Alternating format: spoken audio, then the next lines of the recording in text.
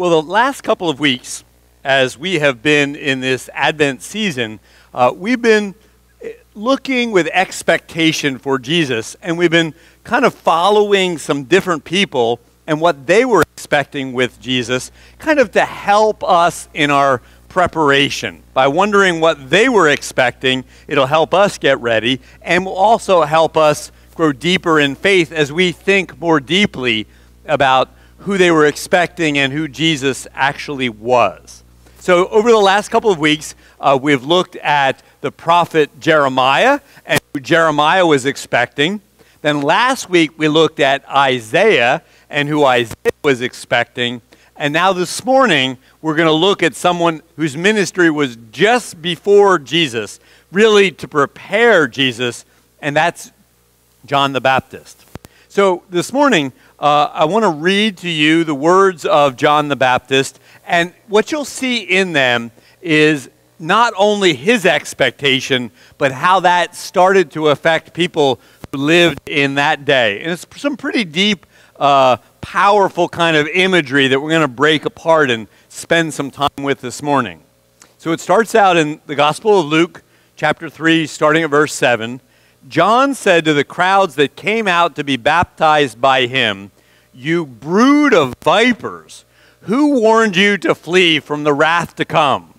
Kind of gives you an idea of John's personality right away. Not, "Hey, welcome, glad you're here," but "You brood of vipers, you snakes, why is it that you're showing up?" This is the kind of personality that John the Baptist had. In the video clip before, you kind of get a little sense of his roughness and his intensity. Earlier in the gospel, it says that he lived out in the woods. He ate honey and locust and wore camel's hair, very rough clothing, a very intense personality. But the crowds are interested. So he tells them, "Bear fruits worthy of repentance. Do not begin to say to yourselves, 'We have Abraham as our ancestor.' For the Jewish people, sometimes this was the response. Just because they were in the lineage, they were Jewish by their ancestry, they felt like, hey, we're good with God, that's all we need to do. And John the Baptist says, no, that doesn't mean squat. He says, God would be able to raise up children from the stones if God wanted to. What matters more is your heart and your faith, John says to them. He says, especially picking up that reference to bearing fruit, he says, even now the axe is lying at the root of the trees. Every tree, therefore, that does not bear good fruit is cut down and thrown into the fire. You could picture this imagery that he's giving. It would be like someone who owned an orchard, and you got your fruit trees, but one of the trees is not producing any fruit.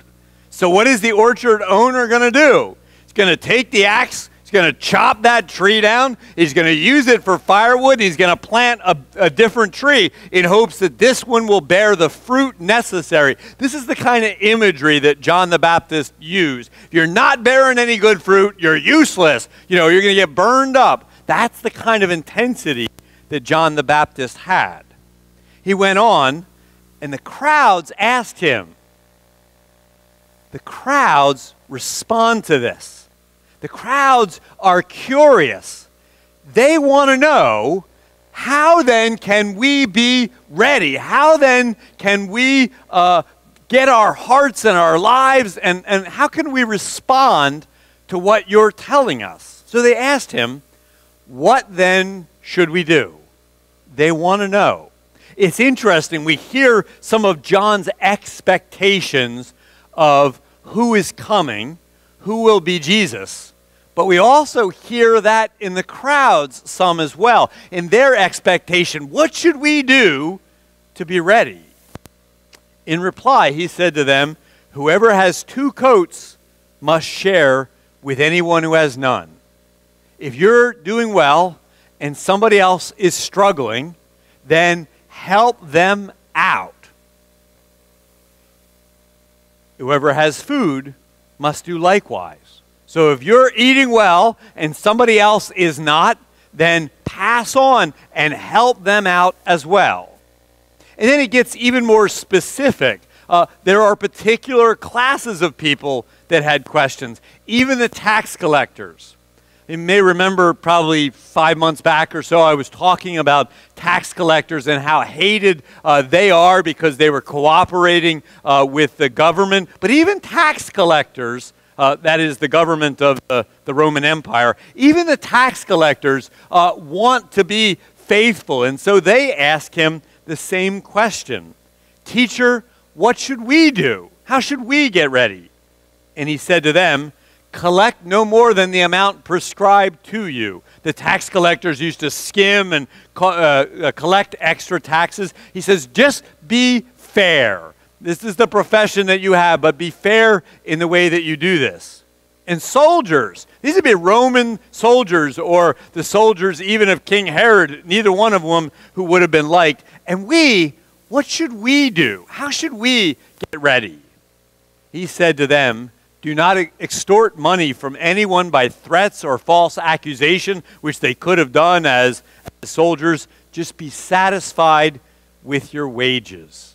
I find this really interesting, their question, what should we do? We're going to come back to that. But the text continues, as the people were filled with expectation. We've been talking about expectations. Both John the Baptist for Jesus, but now even theirs, even their expectations are heightened. They were all questioning in their hearts concerning John, whether he might be it. Maybe he is the one that God has coming, the Messiah. But John answered all of them by saying, I baptize you with water, but one who is more powerful than I is coming. I am not worthy to untie the thong of his sandals. What an amazing image. Yes, I have a ministry, and yes, you've come out to get prepared and to find out more about the coming Messiah, but the one who's coming after me, the one who would be Jesus, I'm not worthy to be his servant, to reach down and strap on his sandals. That's the one who's coming. Where I will baptize you with water, he will baptize you with the Holy Spirit and with fire. His winnowing fork is in his hand to clear his threshing floor and to gather the wheat into his granary, but the chaff he will burn with unquenchable fire. Again, this is an image that is a little bit confusing to us because, we're not involved in these practices of the ancient world. But in the ancient world, the winnowing fork was a big fork. You would take the grain, you would put it on the threshing floor, and you would basically beat the snot out of it. You'd beat it, and that would separate the grain that you want to hold on to from the chaff, the shell around it. Then you would take the winnowing fork and you would fling it up in the air when there was a breeze. And what that would do is the heavy grain would fall back to the threshing floor, but the chaff would blow over into a pile, and that's trash. You might burn that to get rid of it or for fuel, and that's the image that he gives us. He's going to take the chaff, that is unnecessary, that's useless, and he's going to burn that up, the one who is coming, the Messiah. Now, we've talked about the intensity, the personality of John the Baptist. I kind of look at John's words, and I think that he was expecting someone even more intense than he was, more calling for repentance even than John was. I don't know that we actually saw that in Jesus. Certainly there was some of that Jesus called the wrong, that he reprimanded those who were wayward, but he seemed to have a more gentle spirit than John the Baptist. And I think sometimes in our expectations of who Jesus is, we think Jesus will be more like us than anybody else. And you kind of see this a little bit in John the Baptist's personality, but it ends the description of John. So with many other exhortations, he proclaimed the good news to the people. So they heard this, even though this is pretty intense stuff, trees and chaff being thrown into the fire, they heard this as good news to get ready for Jesus. And I mentioned before that phrase that all of them asked, what then should we do? How do we get ready? Kind of struck me. And I was thinking about this earlier in the week in preparation for this morning, that we would be about a week and a day from Christmas.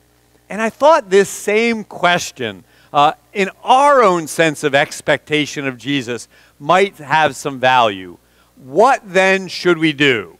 You know, we've got a week and a day before Christmas. What then should we do to help to get ready for Jesus? So what I thought I would do this morning is to give you a few moments to actually think about that. I hope when you came in that the ushers gave you an insert that says, what then should we do? If you didn't, raise your hand and the ushers will make sure that you have one.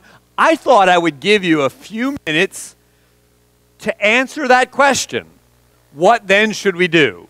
I went and Googled and brainstormed a little bit, and I gave you a couple of suggestions that are at the top of that insert. Maybe there's something on there that you would look at and say, yeah, yep, that's what I need. I see ushers in the back. If you didn't get one, raise your hand, and they'll make sure you get one. So there's a couple of suggestions there, or maybe there's something else that in a few moments of silence and preparation that God will kind of nudge you to think, yeah, what do I need to do in this next week to really get ready to be prepared for Jesus? So I'll give you a couple minutes to do that this morning.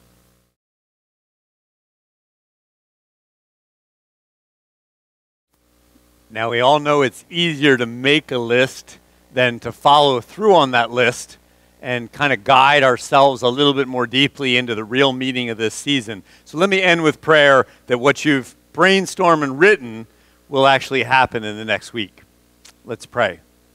Lord God, there are so many distractions in this time of year, and many of them do not lead us closer to you and the true heart of this Christmas season. So this little bit of time of preparation, what then should we do? Help us, give us the resolve, help us to carve aside a little bit of time this week to truly prepare for the coming of your Son Jesus in our lives once again. In his holy and precious name we pray. Amen.